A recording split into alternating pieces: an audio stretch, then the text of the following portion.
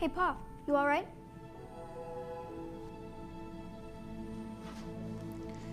What's that hen doing in here? Her name is Ollie. What did I tell you about giving them names? I said, what did I tell you about giving them names? Not to. Listen to me, son.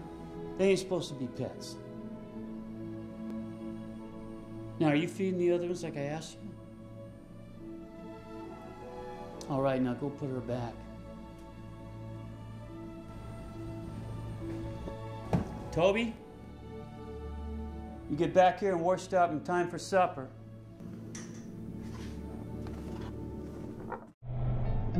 Serial murderer Ed Gein.